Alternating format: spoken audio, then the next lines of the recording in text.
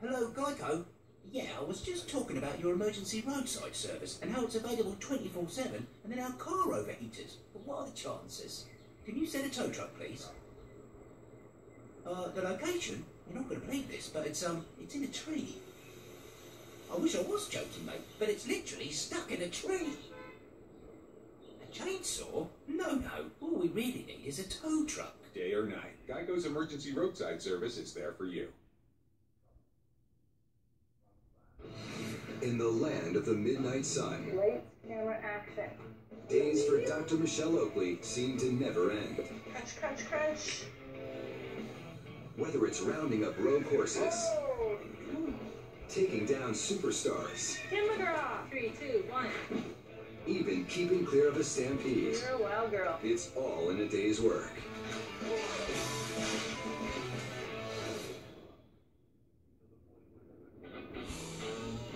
It's morning in the Yukon. The sun's been up for hours, and Michelle's headed deep into the wilderness, making a house call nearly 200 miles north. Make sure you get your boots on. She's got a big job ahead, so the whole family's coming along. Willow, just stand there and look pretty. We got it. Hey, we're out. We're done. Yay! Hurry up. Come on. Oh, Penny. Penny. With a full day of work in front of them, there's no time to waste. Everybody's ready? I'm set. So they're hitting the road in an airplane. Awesome. All right, let's load up in the plane. Try to fly away. Hey. We're taking a full plane because the place we're going to is a remote part of the Yukon. It's just the easiest, quickest, and cheapest way to get into the country. Oh my God. Penny. Oh, Penny's farting.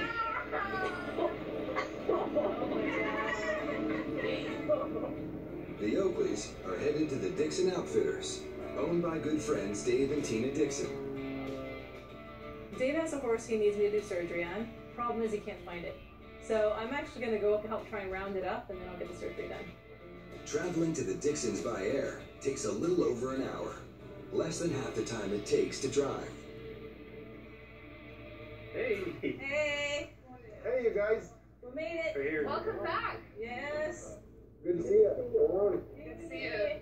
Oakley's came up. They're going to give us a hand and try and find 7 or 8 of our horses that are missing. Shane is going to give me a hand on the ATVs, and then Michelle's going to fly around and see if they can't spot them from the air. I'm not going to flip it over, am I? All right. The Dixons' horses are free range, spending the winter roaming over 5,000 square miles of wild country. Most of them have been rounded up for summer, but a few are still out there. Let those horses try and hide now. It's a huge area to cover. I mean, we could go 50 miles before we find them.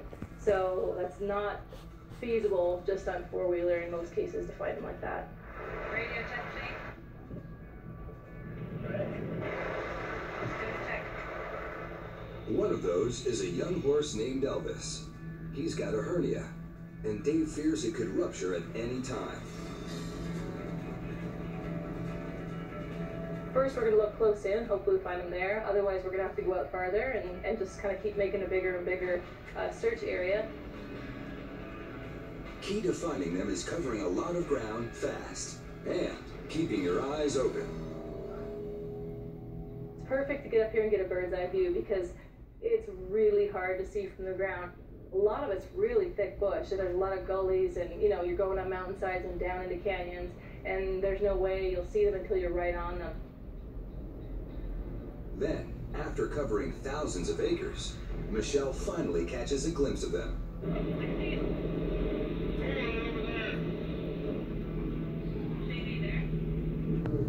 Yeah, go ahead. Work. Checking out the hernia Elvis has had since birth. One that looks like it's getting steadily worse. Elvis is only 2, but by the time he's 5 or 6, he'll be one of our saddle horses, one of our pack horses, and an important part to our pack strength. You can see it. Oh yeah. Yeah. He's got a major outie. He's looks like he's a turkey done cooking. If a hernia is left untreated, it will keep growing, pushing the intestines through the protective abdominal wall. It's a condition that can quickly turn critical. Hey, buddy. How are ya? How are ya? So there it is, there's the hernia. So that's actually where his belly button would be, right there. And it's right at the umbilicus for the belly button. And that is where, when he was a baby, he was attached to the mom. But when he came out, that area by his belly button dried up, but that body wall never closed. Fixing a hernia is major surgery. So Michelle's called in some backup. Vet tech, Carrie Golka. So what we'll do, Dave, is get started putting a catheter in and sedating them. Okay. And drop them right in here. Sedating an animal this size is risky. For the animal and for the people. You kind of just lift his head and legs. Oops, backwards, backwards. Wow. Yeah. Oh, Easy, easy, bud. Easy, bud. Easy, bud. You're okay. Holy man, that was quite a clunk. Yeah. Holy Okay. man. Oh, you're okay. Ah. This surgery requires him to be flat on his back. A dangerous proposition, especially when working in the field. You want to lift him? Yeah, he does. Easy. Oh, beauty. That's how she's done. Nice. The surgery was incredible. I mean, there wasn't a whole bunch of blood. I mean, there wasn't guts hanging out. You know, she had him all sewed back up again. He came out of his drugs really well. And didn't hurt himself getting up. Ooh, oh, sweetheart.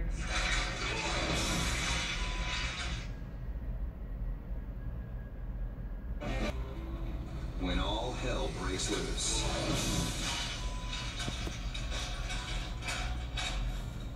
She's not real excited about being close to us. She hasn't been handled much before, been in close proximity with people much. Careful. Let's get out of here before she pulls it down. So it looks like that injected just fine. So now if everyone could kind of come back from the pen and just let her relax, then she'll be more likely to get sedate.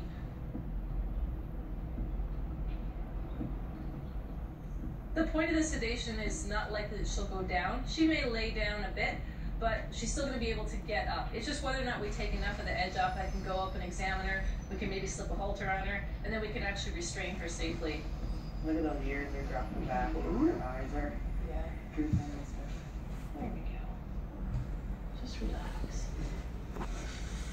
Okay, I'm just gonna try and get in from behind, just have a peek at her. I'm gonna go slow with you.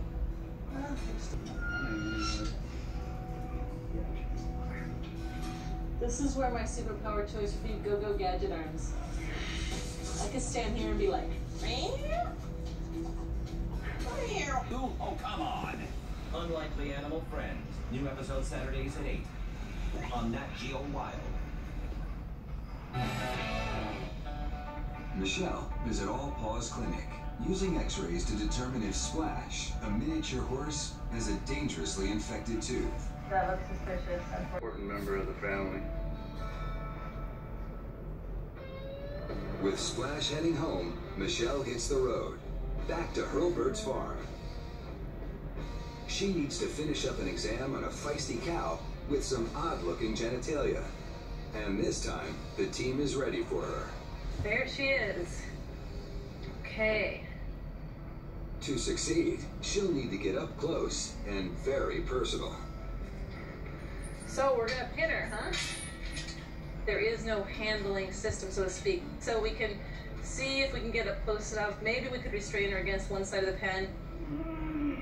Cody's dad, Dev, and a farmhand are pitching in to wrangle this energetic bovine.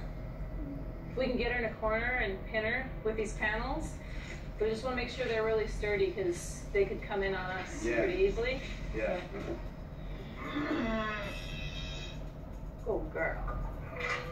Okay, don't let it touch her yet. They move carefully. Cody's already seen that this cow can move a lot of steel.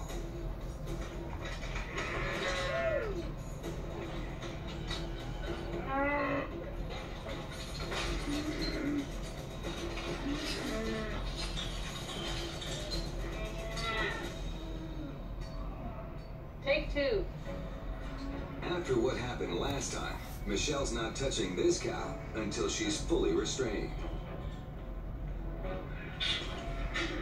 It's just gonna be quick. That's looking good. You did it. Nicely done, boys. What I can see is her vulva is in place, but the clitoris is actually sticking right out of the vulva and is quite swollen and large. That could mean that she's a hermaphrodite. That could mean that she also maybe has a hormone imbalance or some issue going on. She may not even have a female that could ever become pregnant. You're so silly. So, are you watching Dr. Oakley? Differentiate those two things. I need to Running with a porcupine. The problem with waiting until morning, the dog will definitely break off a lot of quills on its own. And those quills will then tend to migrate and they can pop out in a room. Runners on the planet, running races over 1,000 miles long in freezing temperatures. The dogs are more like my child, so not only pets, right? So all my heart is in every dog. Hey puppies! Hi guys! This is exciting! Hi! Who's coming to say hello? Thank you!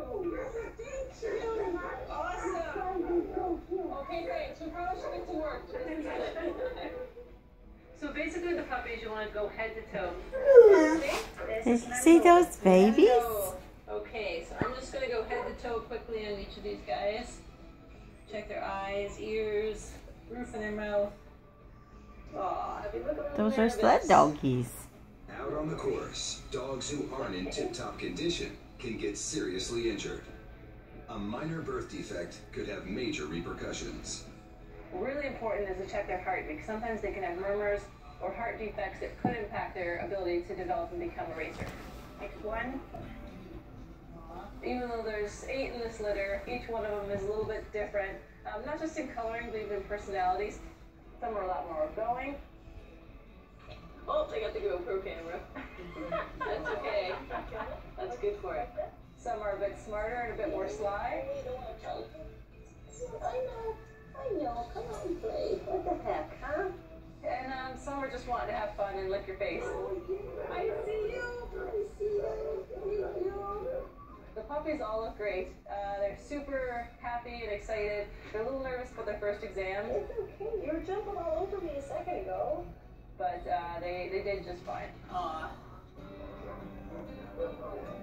Oh, sweetheart. Thank you. That's awesome. Love puppies. Love me some puppy friends. Great end of the day. Alright, see you guys later.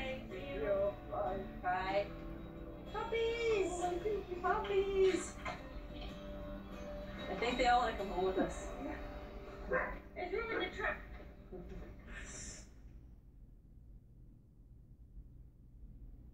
Are they all gone? Where'd they go?